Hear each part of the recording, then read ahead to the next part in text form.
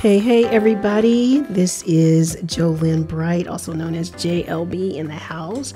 Welcome to HopeNet Studio 2501, conversations about mental health and wellness. We're so glad that you have chosen to join us, either by you're listening to us or you're watching us or both.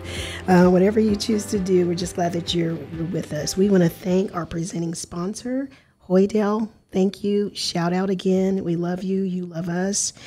And also our generous community partner, who's also made sure that this episode is possible. So we just want to make sure that we thank them. We're going to jump right on in, and we're going to be talking about, I think I told my guests that we're going to talk about like the newly married kind of folks, because we're going to bring some other folks in. But I was sitting down at my desk, and it came to me, we need to call this new love. Isn't that good? That sounds good. Yeah. We can call it new love or young love.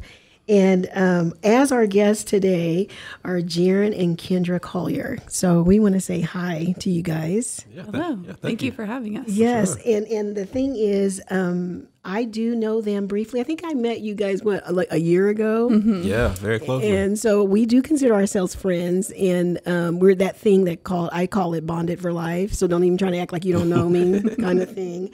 And Jeryn cracks me up because he calls me auntie. Oh, yeah. He said, Jo Lynn, that's what we call you at my house. Uh-huh. Yeah, that is your nickname for us. So now it'll be now Auntie JLB. Oh, yeah. Okay, we'll do that. Uh-huh. And another cool thing is for Jeryn, which is really recent, is that you've said yes to being a board member for HopeNet, which this podcast belongs to. So we want to say congratulations and thank you for saying yes to that. Yeah, I do appreciate overall the opportunity for even being able to step into this stage and being able to use my presence. And at this time period, I feel like it is needed. And I feel like at the same time, I've prayed to be a bigger impact, and it kind of just let itself fall together into that place. So it's been Isn't great. that too funny? Yeah. And before I let Kendra, I'm going to pick on him. Let me pick on him real quick, because I remember meeting you a year ago, and you're like, oh, I don't know how everything's going to come together. And, I'm going to be graduating, and I'm going to be a therapist, and maybe I won't have any clients. And then now, the last time I saw him, he's like, oh, yeah, I have a wait list. Oh, yeah, it's intense, for sure, yeah. It's crazy how those seasons change. And it's been a blessing. Yeah, and the thing is, isn't it interesting that when you trust the process, that what comes about and all that. And I think the main person that was saying this is going to be okay was Kendra. She was the one that was saying, it's gonna be all right. It's going to be great. And we're looking forward to whatever God has for us. So Miss Kendra, the voice in the house, talk to me. Say hi to our people. Hello, everyone. Are you ready for this, to even talk about this whole relationship thing? Probably one of my favorite things besides meeting with people with grief. I really do enjoy that, and I enjoy seeing older people, like 70 plus. I really enjoy that, probably because I'm older. But I really love marriage. It just always just hangs out. Sometimes marriage counseling really puts people on edge. But it has been my love probably from the beginning, and still now, the beginning of my career now. So getting you guys on, just trying to think, okay, how can we bring in some folks? I really want to just feature young love, and then also middle love, and then seasoned love, kind of thing. So you're starting with you guys.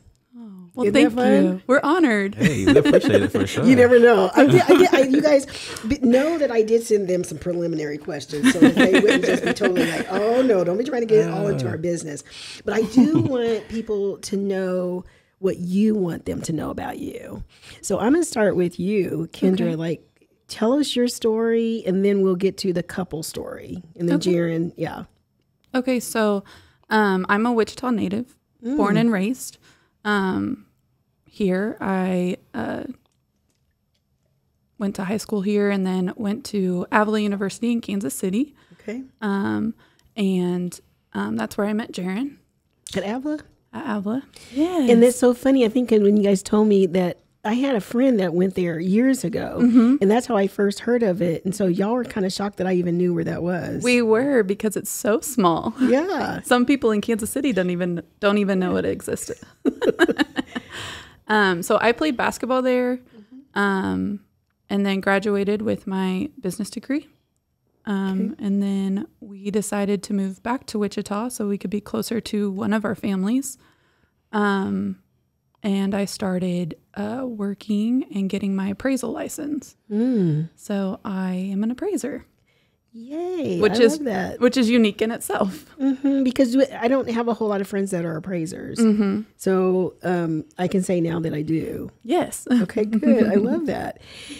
Jeryn, jump in. Tell us about, what do you want us to know? Everybody's probably saying, "Where is he from?" Like I did the first time. Like, where are you from? Because I've heard that before. Yeah. I am from a small city called Iron City, Georgia. City of about 400. Went to high school in a city called Colquitt. It was a city of about 1,800. So I was around about 2,000 people most of my life. I even tell people now where I grew up from, the Walmart is the local mall. That's where people go to hang out. I mean, literally, people will go hang out at the mall. That's the hangout spot. And if I go back now, it's like a homecoming. Like, people will literally call me from every direction. So like meet us at the mall. Yeah, exactly. Walmart. Yeah, exactly. So I mean, I'm from Iron City, Georgia, Southwest Georgia. It's about 30 minutes north of the Florida border, about 30 minutes east of the Alabama border. So very, very far Southwest Georgia. So that's where I was born and raised. Grew up in a single parent household. Very close family, but I mean, overall, at the same time, I mean, we had our ups and downs. At the same time, I felt like football was my thing to kind of get me somewhere, and I just didn't know where it would get me. I felt like football would be my thing to be the long term thing, but at the same time, it really wasn't. It was just something to kind of get me somewhere out of Georgia. At that time period, I went to a school in Montgomery, Alabama, from Georgia initially out of high school. Didn't really enjoy it just because of Montgomery. I feel like I still tell people to this day, Montgomery has a lot of racial tension still. And I never felt comfortable there. So I was there for a year, ended up coming back home for a couple of years, kind of got myself back grounded. Yet me and my mom knew that Georgia wasn't it for me. So I ended up trying to figure out, like, what could I do to get myself the furthest away from Georgia? And I didn't even want to visit. I just wanted to go somewhere. So Kansas City was the school. Avila was the school that kind of recruited me, kind of made me feel pretty good about myself, and they offered me what I was looking for. I went there for the first time going. Never had a doubt. I was there for the fall of 2010. Kendra came in spring of 2011. We graduated in 2013. She graduated her business degree, and I got my bachelor's in psychology. And from when I got here first, I was a paraeducator for USD 259. That's right. Yeah, for the school system. Did that 5 or 6 years. Even though it was tense, it was pleasurable. It was passion work to a point where I just felt like I was doing the right thing. I just felt like I couldn't connect to the point where I wanted to, and that's kind of where the therapy intertwined and mix happened. And I had my own journey, ups and downs with that in itself. And I feel like I myself, through that journey, kind of found the program, and that's where I myself am now. A year later, have been licensed and with the LMFT license. So yeah, it's been nice to be a therapist. I love that. Like that's it. I mean, way from the boonies of Georgia to Kansas. Yes. And you end up becoming a marriage and family therapist eventually on this journey. I always like to hear people's journeys, like how did they get to where they are today? And I want shout out. We do have to do a shout out to Friends University, the Marriage and Family Therapy Program. Absolutely. So, hi, everybody. So that is my alma mater, and so one day we'll have to get together, and I will tell my story about how in the world did I get there. I didn't even know what that was, you know. I want you guys to talk a little bit about sports. I mean, I didn't know that about both of you. Okay, so Kendra, this whole basketball journey, like, and I didn't even know Avila had a basketball team or a football team. Yeah. So I'm going to do a little humble brag. Okay, do it. The basketball team that I was on at Avila at that time, we went to nationals. Ooh. And because of that, I am in the Hall of Fame up there. Ooh, you just gave me the chills, girl. Okay, I love it. Congratulations. Basketball was kind of my outlet with coping with stress And I really enjoyed it, and I really loved the people I met. And so I always just continued to push through and play. Okay. But it did do a number on my body. Okay. But I am forever grateful because that's what ultimately God led me there ultimately to meet Jeryn. Okay. So Jeryn, football, you talked a little bit about that's kind of like my life kind of thing, and it was probably the ticket out or beyond. Like football for me and for most kids in Georgia altogether, like most people know the South as being like a big space for sports as far as football goes, and it's this big thing. Yet they fail to realize that most of those kids do it because it's their only outlet to like even have some kind of pleasure, have some kind of community, and really finding themselves. And for myself, I felt like football was my first like real good like family. I mean, of course, my family has always been great. I love my family to death. At the same time, like football gave me something else. It gave me my own identity, and I felt like through that, even to this day, I feel like college sports especially kind of led. We talk about it all the time about how much discipline and how much it like helps us day to day just be a better person. Now, of course, you have your ups and downs with it. Yet, if you can kind of take away the good tools of it, it's kind of made us better people in the long term. But I feel like, like you said, football was, if I didn't play football, I definitely don't see myself being on the trajectory of where I am now. So it was exactly what I needed when I did need it. I still tell people I have one more year of eligibility just in case I need the NIL deal, but we'll see what happens with that. I'm following Deion Sanders in Colorado. Okay. You want me he's not hard to find. I'm telling you. But no, we need you here in the city, so we're not trying to get you to do that. Okay. But the thing is, I wonder, did you ever think that it would Kansas? Like, was Kansas ever even on your radar? Like, you're a native Kansan, and so here we are, ended up in Kansas. Yeah, it's actually a very interesting segue because, the school I went to in Alabama, the name was Faulkner. It was in Montgomery. At the same place I found Faulkner, I also saw Hutchinson. I also saw Butler. Okay. And they offered me as well. And I was like, Kansas? What do I look like going to Kansas? Like, and everything in my mindset was literally tumbleweeds and everything just straight. Everything you would see off Gunsmoke was what I still saw Kansas as. And my family still to this day in some mindset still believe that. I mean, it's crazy to sit up here and think about like how that transition and how God had his hand on that whole position. So I mean, it's interesting. And now I love Kansas. I love seeing the tractors that's on the highway. I love seeing different things that you see, a deer getting hit on Maze Road. I mean, it's just different things. It's like, like we're in the country. The animal activists are not going to look like that. Caveat. That was just the reminder of like, Wichita still is like very country. It has very. My husband's from Pratt, and so he calls it Western Kansas. I'm like, that's not that far west. I've lived in Western Kansas. Like, no. Okay, Kendra, you said something. You said, I think the journey to Avila and playing basketball for them is what was supposed to happen so I could meet Jeryn. I'm going to let you start about your story, your love story. Okay. So prior to meeting Jeryn, I was in a bad relationship that I'd recently got out of. And when I got out of it, my prayer was very specific that the next person I meet would be the last person I'm with. And several months later, that's when I met Jeryn. Okay. In that. And he was checking you out on campus. Let's make it good. No, I'm just playing. Actually, he was. It's funny because we were talking about this last night, and I was like, "Are you gonna say you slid into my DMs?" Because he did. That's how we did it back in the day. Yeah. What is a DM? Like a direct message, like on Facebook. But some people, when people hear this, like 20 years from now, they're like, "What?" You're so right. Yes, for sure. So that's how we connected. And apparently, you accepted. Okay. Yeah. I didn't really think like I was like, no, this can't be happening this soon. Like I have to be single for a while. But no, after the first like night we hung out, we've pretty much been inseparable since. Okay. So what led you, Jeryn, to say this is somebody I think I'm interested in?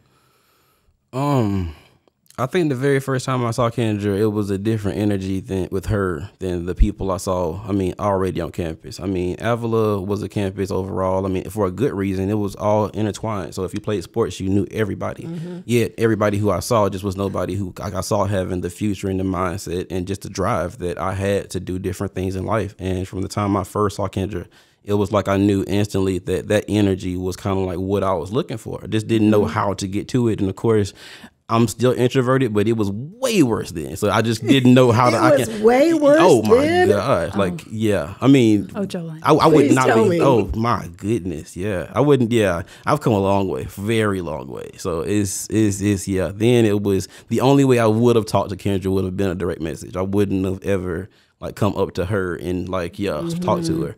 So I saw her, and we have one of our close friends from Dallas.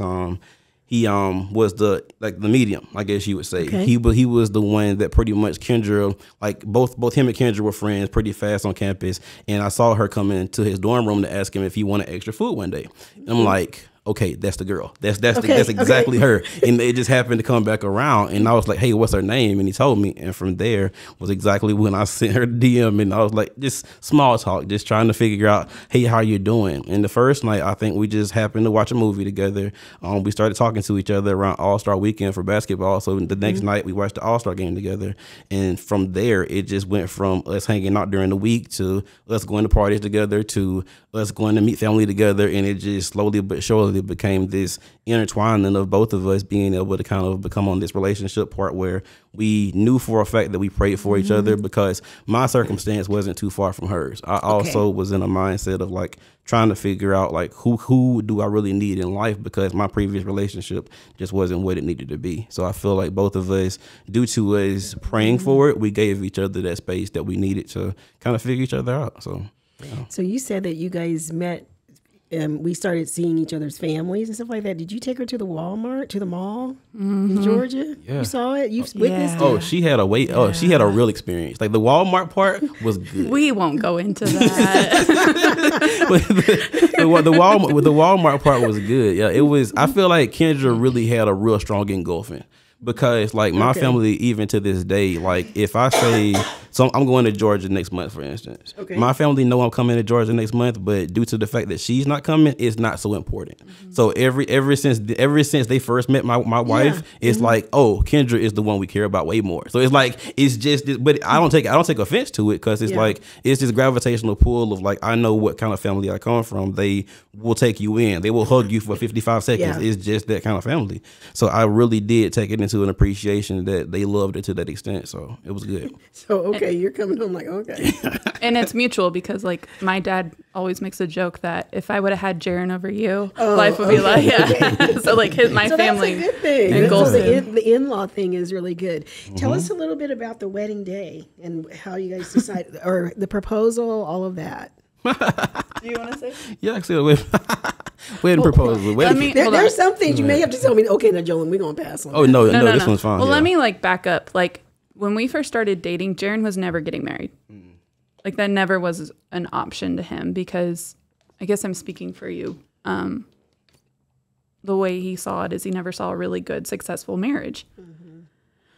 And so he didn't have a good representation of what marriage looked like. So that was never going to happen. So he was just going to date you? I guess. It was, and then I was like, no. I felt like it was going to end at some point because every relationship I ever was around was ended at some point. Mm-hmm. I look at my whole, I'm the kind of person now, of course, being a therapist, you look at everything from attachment and how that all goes. And my grandparents split. Parents never were together. Every aunt and uncle I really was around, if they were in a relationship together, it was toxic. So everything I saw was if you get married, it just gets bad. So it was everything in my mindset was that once you cross that boundary of getting married, it's it can't get good anymore. So I felt like if I was to get married, I would just waste somebody's time. So it was. Yeah, it was a lot of personal, I guess you would say, more so than not. It wasn't that I didn't love Kendra. It's just I felt like once we got married, it was only going to last 2 years, or we were going to be toxic together. But that's interesting because I wrote this word down, risk, because I do believe the human experience is that we tend to risk love over and over again. But that situation right there, where you said I'll DM her, but if we do start hanging out, it's probably not going to last very long. But the thing is, you still took the risk to get to know her. So then what was the turn? What was the turning spot other than Kendra saying, no, to say, I'm going to have to take a chance. I'm going to take a chance and get married. I'm trying to figure what really was the trigger other than, I really believe, because we moved to Wichita in 13. And when I first moved to Wichita, I was like, okay, this is like a halfway commitment. Something has got to be moving with this. And I think the following year, we finally realized in 14 that we had a house together. Like that changed everything. I don't know what it was mentally for myself, but around that same time, that's when we started to get the mood of and energy of being able to say that we really want to make this serious. And that was when around the same time of how my wedding proposal was. It literally was as simple as a Taco Bell hot packet that says, will you marry me? I'm not going to throw anything right now. It was fine for me because I don't like attention. Like I didn't want a big... Yeah. It worked for us. I'm not, but it was funny. Yeah. We should have endorsements now from Walmart and now Taco Bell. Yes. See, I'm telling you, honestly, Taco Bell owed me several iPads. Okay. So the thing is then, did you get married in Wichita or, okay. So the family, the Georgia family got to come here and see what. Yeah. So we got married here in Wichita. We originally were going to do a destination wedding, but we were like, well, this will be the first time like our both extended families will be able to meet. Okay. And that's a little nerve-wracking in itself. But it was the most beautiful thing to see both of our families meet and like really become family. And you believe it happened then? Absolutely. Yeah, it was instantly. It's kind of funny because even so that was in 2015. So we've been married 8 years.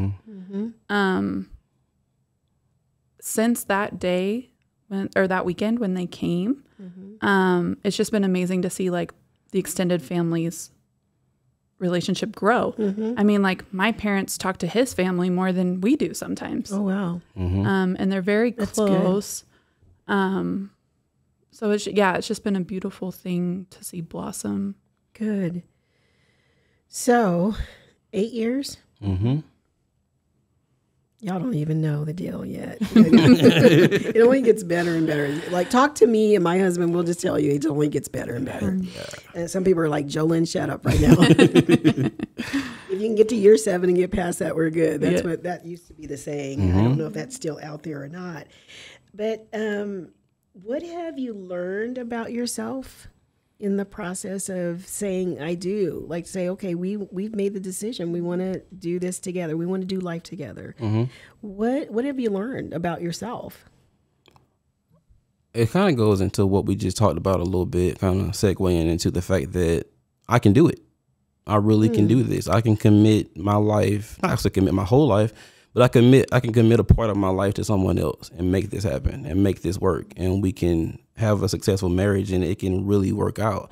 I think overall that whole narrative of marriage not working out for me as a kid, it really was strong until I was able to like make this side happen. I could be a good husband up until like me being able to become that version for myself and like becoming like really creating my own like community of good people. It's like it's been up until recent that I was able to see what good husbands look like and like really for myself as well becoming one. I think that was kind of like it was really a really good core moment for myself to realize that this can happen and I really can do it. So yeah, I mean it's as simple as there's that. For me, I've really learned to not be not to be selfish. I struggled with that. We need to talk or something because I'm spoiled rotten. I don't know about you. Oh, he spoils me for sure. But like, I was just so selfish and so self-centered for the longest. Because it was all like, I had to play basketball. I had to do this. I had to do that. I had to do this. And you're either coming or you're going. So I had to really like sit back and be like, no, I need to put someone else before me. Okay. So I really learned that about myself. I also really learned and understood what leaving and cleaving means. So leaving my family of origin and really cleaving onto him and knowing that this is our family. This is our partnership. This is our friendship. Yeah. Has been beautiful to just watch transform. Hasn't been easy, but you guys have been in Kansas the whole time together. Yes. And married. Yeah. yes. So that's good. Is there anything about marriage that surprised you about you, or just about marriage itself? The fact that remaining being boyfriend, girlfriend is not so bad. The fact that continuing to chase each other and pursue each other and dating each other is not that bad of a deal. I think for myself, I think even the stigma that you see is that once you get into marriage, it's like you check it off and everything's fine. We don't have to keep pursuing each other. Yet I feel like once we continue to do that, like into our dating life and really pursuing each other and like actually trying to figure out each other's interests and just trying to continue to spice it up in that mindset of always being able to know that we're still dating even though we're married. I think that's been one of those things for us, for me myself, that I've learned about marriage, that okay, like this is a different way to approach it. Excuse me, other than having to realize that we're just here together. We just remain together and we just have a duty together versus actually having fun. And I feel like in that transition, because kind of like you said with that 7-year thing, like both of us were just in that pace. And I feel like now we're finally getting to that point of like really trying to figure out what does that dating life look like, which in turn is made for a better relationship. So yeah. Okay, cool. Yeah. What surprised me is how much I can change. And how much from the selfish part, is that what you mean, or just growing? From like growing, selfish, having a partner there who's willing to support me and also tell me like, Kendra, no, like where you're going is not okay, or like maybe turn it this way, but like being able to accept influence from him, and being able to bounce things off of him, and then very important of dating each other and keeping that friendship. Because it is our partnership, you said. It is our partnership. I am going to just jump right into some hot topics. Okay. And this is just from doing marriage counseling, reading about marriage, all that. So some hot topics that I posed to you guys were money, time for yourself, sex, children, communication, family, conflict, and fun together. Okay. What do you think have been some hot buttons for you guys? I would say finances at first was a big one. Because you had so much money? No. No. Or was it the how-to? The how-to and growing up. Differently or similarly? Very differently. Okay. Very, like, Jeryn's the saver. I'm the spender. Like, just learning. You need one of those in each one. We do. Well, truly. But I'm like, well, why can't we just do this? He's like, no, we have to save more money. He's the more logical one when it comes to that. Or it's not that we can't spend it, but we're going to wait and do it. Yes, do it smartly. Understanding what finances are, because we both had very different representations of how to handle money. Mm-hmm. So I think that's probably like one of our big hot topics that we've had to navigate together. Okay. On like, how do we do this as a team? How do we do this together? And 8 years later, what does that look like? It's still a struggle some Yes, days. exactly. Yeah. But it's a lot better than it was at the beginning. But there are days that we're still like not on the same page. Do you guys ever find yourselves being partners in crime though? Like that Jared will come over to the side of spending, like, yeah, let's just go ahead and do it. Yes. Yes. Yeah. We I feel like we have built a pretty, even though like Kendra said, both of us come from our own like level of like feeling like we don't know as much about finances in our own like side of it. Mm-hmm. We do still like find the time for ourselves to be able to kind of be realistic with it and find that medium. So I feel like even though we've not built the best knowledge around it, we still have a pretty mutual relationship with it, to a point where we don't feel like we're doing this or doing that and one person is on one side and the other's on the other. So I feel like we have found a pretty good bound within it. Now I'm trying to get mastery with it, that's a whole different thing. But yeah, I think we're getting to a better point, especially as we're getting to that mindset of like, what does the parenthood life look like? So I think we're getting we're buckling a lot better than we were before. So yeah. So what was your conversation about children? Another hot topic. Kids has been a really strong conversation for both of us because it kind of goes into the family conversation. We come from two families that really see, once you graduate from high school, it's time for kids. It's time for like really building that, not just getting a family, but getting a family and having children on both sides of our families. Yeah. So once we got married, it was a lot of strong pressure from both sides, and we had to set a lot of boundaries on like, hey man, look, when we have kids, we'll figure that portion out, and we've had to like continue to set boundaries in one way or another. It's not been as intense, but it still has been to a certain extent where you may get people bringing up this conversation or that conversation, and it's like you just try to figure out ways to navigate it. Yet I do feel like both of us, due to the fact of being on the same page with it, we've been able to navigate that with good boundaries without having to point fingers at each other, and that's really helped out. So yeah. I think it's kind of interesting because some people listening to us right now are saying, man, they've been together for 8 years and they don't have children yet. And they're really talking about that. It sounds like they want them, but they're going to make an intentional decision about when is that going to happen. And so did you ever have to say, before you got married, you want kids, I want kids, or we don't want kids? I mean, what was that conversation like? Yes, we had that conversation before we got married. And I think it's very important to have that conversation before you get married for anyone out there, because you don't want to go into a marriage with one wanting one and one not wanting kids and expecting it to change. It very well could, but it couldn't. But I was always under the impression that, yes, I want kids. I just don't want them until my career has taken off and I feel stable enough to have them. Okay. I mean, yeah, I think that's pretty much what we've been at overall, trying to figure out how can we get ourselves into a position where, I mean, I don't knock our families. I know they did the best they could with what they had.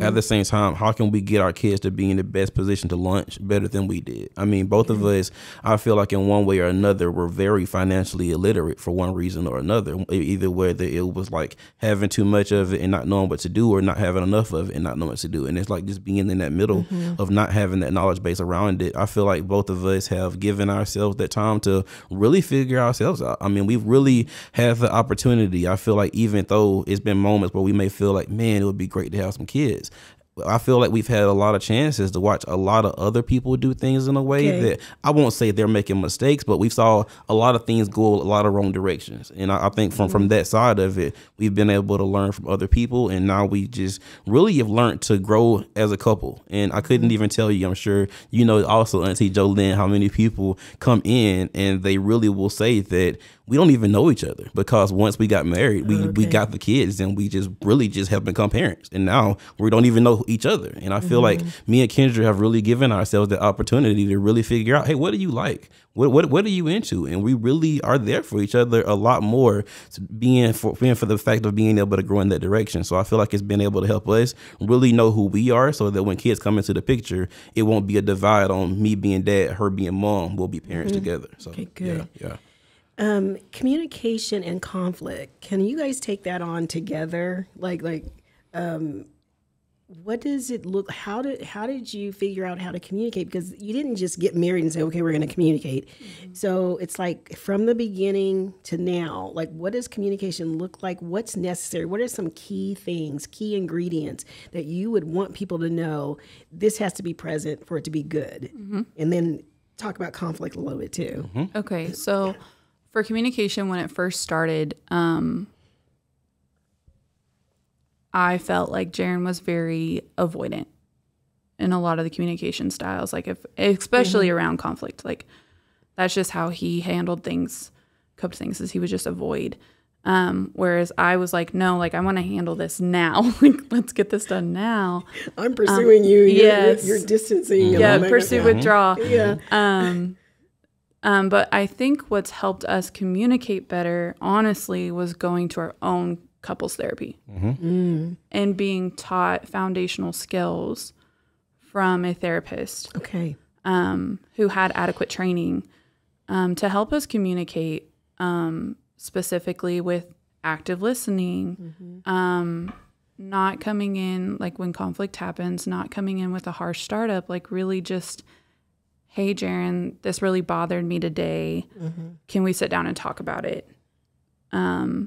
Is kind of how we handle conflict now and how we communicate. But before, it was that I'm trying to get to the bottom of it, and Jeryn's like, okay, we're going to be okay. Or that Jeryn was afraid that it was going to lead to an end. Yes. Okay. Oh, very much so. You guys that are not watching, you should see his eyes. Oh, he's very, like he's so scared. Like, no, very much so. Like I still have just segueing off of that. I still have like a I leave it downstairs to this day. It's downstairs in our right on our TV stand in the basement.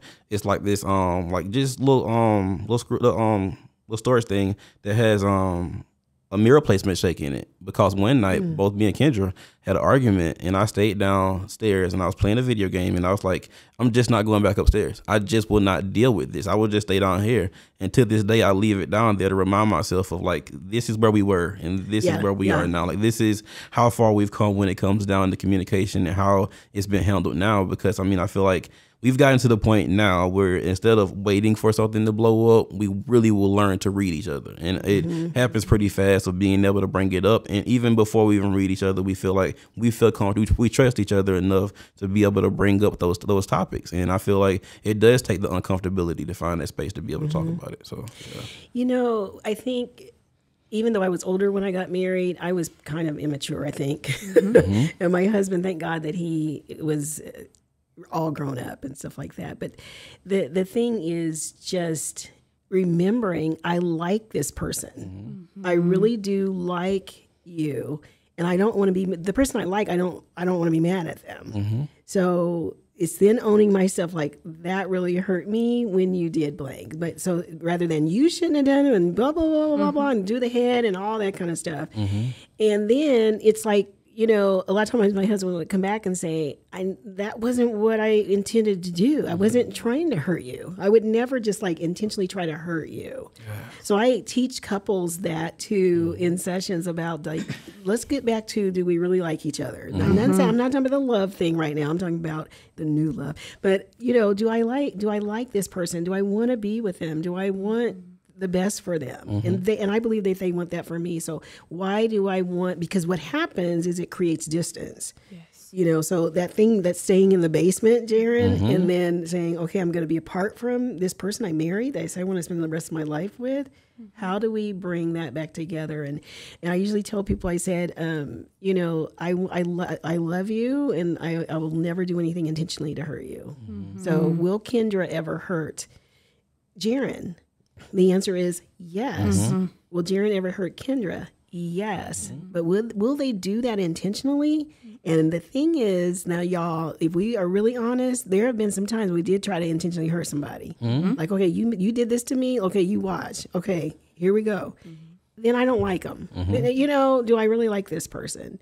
So I'm not trying to give y'all a session or anything. Oh, no. I'm just trying to put it out there, because I think there's some foundational things that we just don't get. It's kind of like the money thing. What are some foundational things that we can learn, and then we can change our situation, or we can get healthy? Same thing with communication and conflict. Absolutely.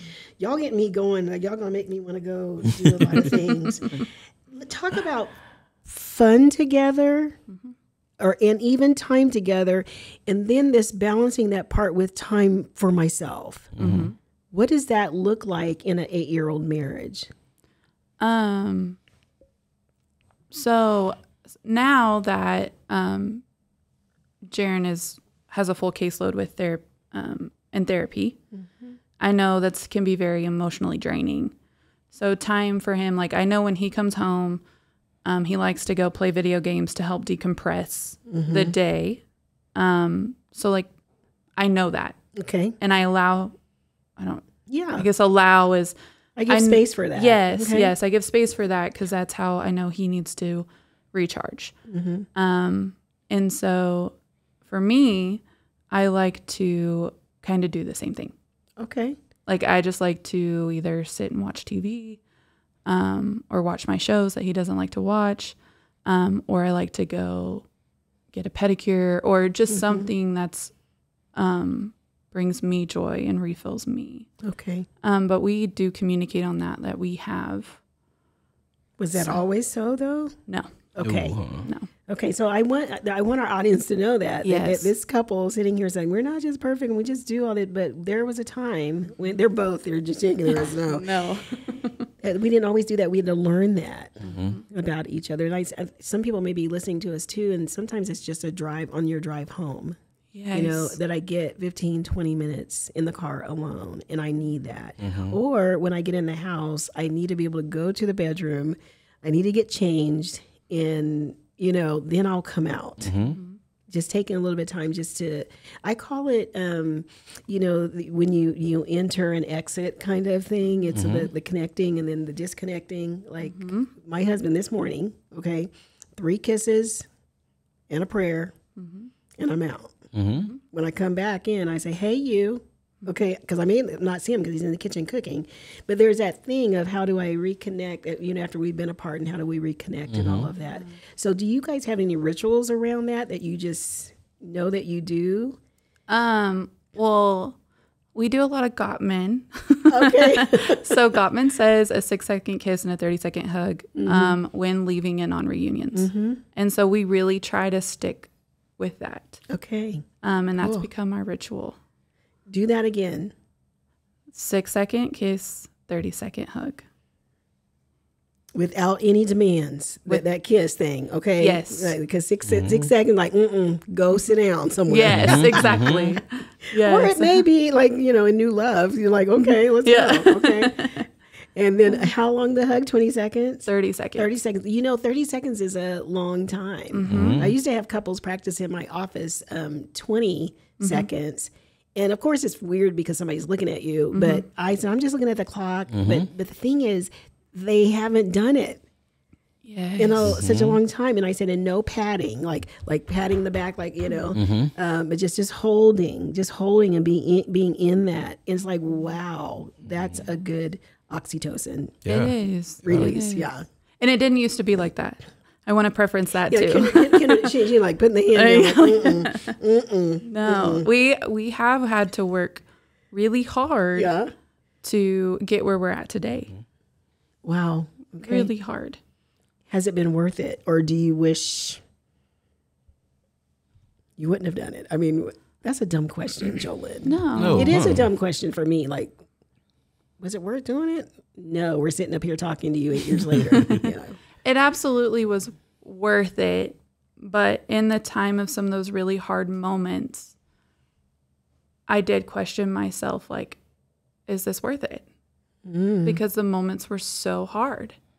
And I don't want to put this mirage like it's this most beautiful thing. There's no hard times. That's a false reality that there really are a lot of hard times that you get to walk through. But together, I'm very grateful now for those hard moments because that has transformed who we are, how we love each other, how we communicate with each other, how we've grown in friendship and in our relationship.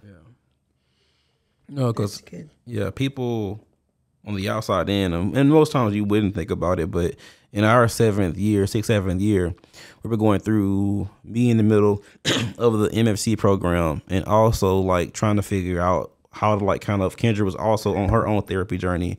So at that same time, we were trying to like segue into our own lives, and it was a lot going on. And I feel like at that time period is when like both of us really learned to make a different kind of space for each other. Of course, that was also the season I feel like both of us probably were in the energy of saying like, is this the energy we really want to put in every day?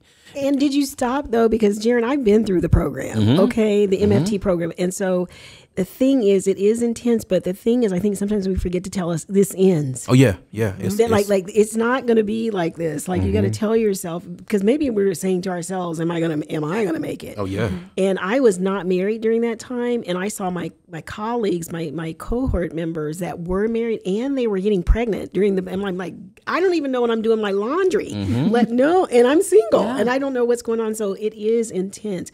But the thing is, being able to tell yourself this comes to an end. Yeah. This will come to a close. For sure.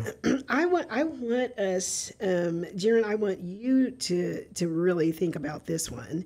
Being a therapist, marriage and family therapist that you are, the importance of practicing what you preach, because the thing is, they may think, I just saw a couple, but then I go home and my marriage is just all this wonderful stuff.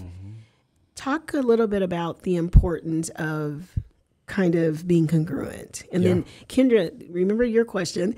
And Kendra, I'm going to have you just talk about, because you just said it out loud. We went and got some help. Okay. What is that? What does that look like? And what does that feel like? And how can you encourage others if they need to do that and not be afraid? Okay. Yeah. That's a great question. Because I feel like as a therapist, there's a lot of people in the field in one way or another who are kind of giving advice in places and trying to lead people from a perspective of a life they haven't lived and stuff they haven't worked on. And I myself, due to my own series of ups and downs in the therapy field on both sides of the seat and as being a client, I feel like I myself, I really take my professionalism and being an ethical therapist of the utmost extent. I feel like I really cannot take any of my clients any further in life than I myself have approached and at least put my own perspective on. I really can't talk to you about complex trauma if I haven't faced my own.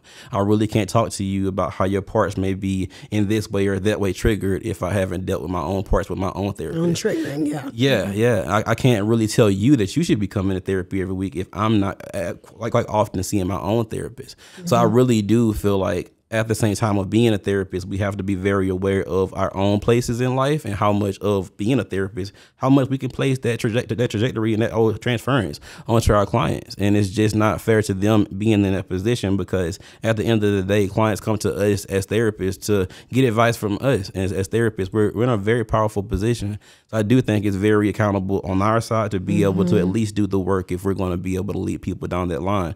Even myself, I was like just a little bit of like openness for me.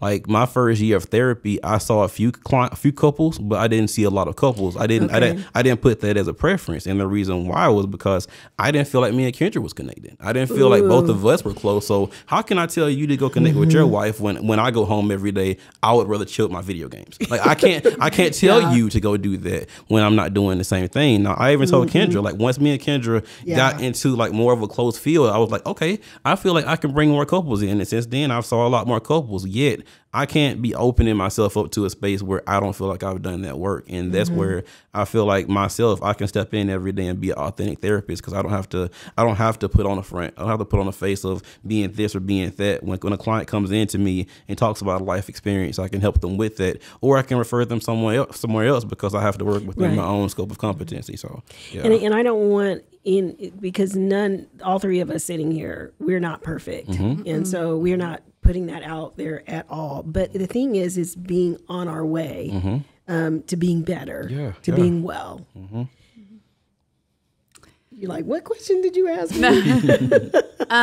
About therapy and why it's so important. And that we said we went and got some. Yes. So I was actually several years ago was recommended by my doctor to go see a therapist, because my doctor believed in the whole body wellness. And that was the first time I had seen a therapist. Well, this was my second therapist, but someone that I really connected with and that really helped me see, some of the trauma and the patterns that I was doing. And so then I began to change inside. And mind you, this was the same time Jeryn was going through the program. So he was already going through his transformative journey at the same time. And one thing that we realized is like, we need someone who can step in, who's unbiased, to help us see our blind spots. Specifically, and we don't always want to see those, but I don't have any blind spots, right? Yeah, okay. And they're hard to see and they're hard to take in, but it's nice to have an unbiased person to help navigate that. therapy can be very scary going in because you're like, are they going to brainwash me? Are they going to change my way of thinking? Yeah, like, are they still going to like me? Are they, yes. will they think I'm a bad person? Yes. Are they going to judge me? Yeah. Absolutely. Absolutely. And come to find out, like, finding a therapist that works for you, because I think of therapy like dating. Okay. Like, you want to find a therapist that works for you and that you feel comfortable and safe with, and just knowing that that's a safe place that you can be raw and authentic. And especially with marriage therapy, just like how, like conflict or something that we're having an issue with, like, how do we process this and what is it really triggering? And just having someone there to help us process that has been so helpful, to the point now that we're very on the same page of, like, we want to be proactive. So we go to therapy for proactive instead of being reactive.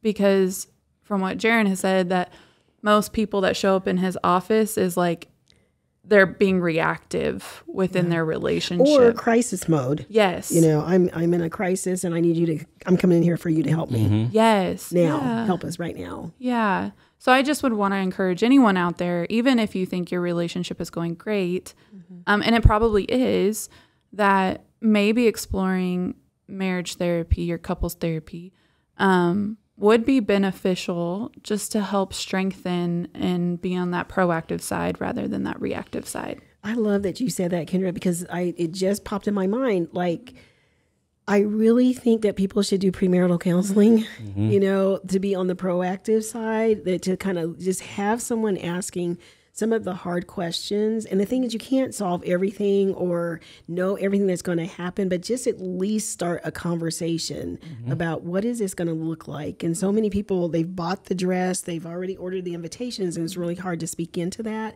But for people who will make an investment to say, somebody talk to us, tell us what we may be facing, tell us what we're like. You know, we use Prepare and Rich at HopeNet. And so it's like, tell us where the blind spots are. Tell us where our weaknesses are in the relationship, and tell us where our strengths are. You know, and I love that you said we need to have somebody that we trust. And I just thought about so many times I get to sit in the seat of, I'm for the marriage, even if the two of you don't know if you are or not, but I get to hang in there and be the champion for the marriage.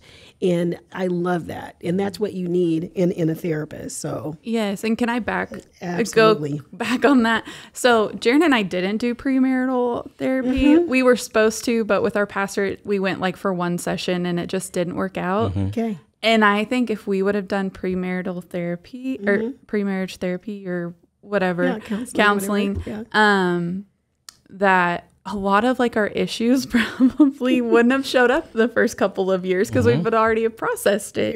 Because I mean, I 100% agree with you, and I truly believe that pre-marriage therapy can be so beneficial. And the thing is, you get to say, yes, we're going forward, or no, we need to wait, or peace, we're out. This does not need to happen. Kind of like Jeryn can say, no, we're not doing this. So, man, we're going to get on a soapbox. I can just tell right now. But we're coming to the end of our time. And is there anything that you want to say that I want you to be able to speak into today for a couple that you're thinking about? Maybe they're just now dating, they're thinking about getting married, or they just got married, or they're hanging out at the 8-year mark with you guys. What is some hope you can give, or just some tips or wisdom that you would just want to just speak out right now? That would be great. Yeah, I think one thing I like to tell people is know that you're fighting with each other and not against each other. Know that you have your coalition, it's your team, And it's not everybody's team. And the way you do your team, it's up to you. Like, every team doesn't win the same way. And how your team wins, it doesn't have to be everybody's strategy. Whatever works for you works for you. And just being able to understand and trust your own process and what you do is right. So I think a lot of people do, even with us. I think a lot of people see us and they're like, oh, well, you guys just have it all together and you're just doing this. Come home with us. Yeah. I'm like, oh my goodness. And I think overall it's like that people compare our middle to their beginning or whatever they're doing in their lives. I love that. And it's just like we always end up in these positions of like trying to tell people like, you're doing great. You're just fine for where you are. And I feel like people sometimes want to get comparative. So I feel like just being able to know that you have your own team and being able to build that and being able to enjoy it for sure. Yeah. Great. Thank you for sharing that. Yeah, I really like that. It's hard to come. I think one thing I would encourage anyone at any stage that they are is don't be afraid to ask for help. Don't be afraid to go to therapy. I know it can be very scary. It can also be very beneficial. Yeah. And also don't forget to date each other. Remember what it was like when you first met. You know, what brought you together? What did you like about each other? What did you love about each other? Going back to those days, I think can be so enlightening and so helpful. Amen. That is good stuff. Yeah. Thank you guys for sharing your story and just hanging out with us and your wisdom, because that was really great. Because the thing is, it would be interesting to know what you would have said year one compared to right now. Or you may have said, like, we can't be on the podcast. We can't be doing that right now. But for our listeners, thank you for listening. And please grab a hold of, maybe there was something that Jeryn said or something that Kendra said that you just said, that I'm gonna spend some time with that, or I need to reach out. We're here in Wichita, HopeNet 316-684-4673, 684-HOPE. So we're here for you, but there's lots of people in the city that you got to find your person, date your person, and see where there's a safe place. So thank you for listening. And once again, this is Jo Lynn Bright, also known as JLB in the house. And how I always end, I love to say this to you. Bless you.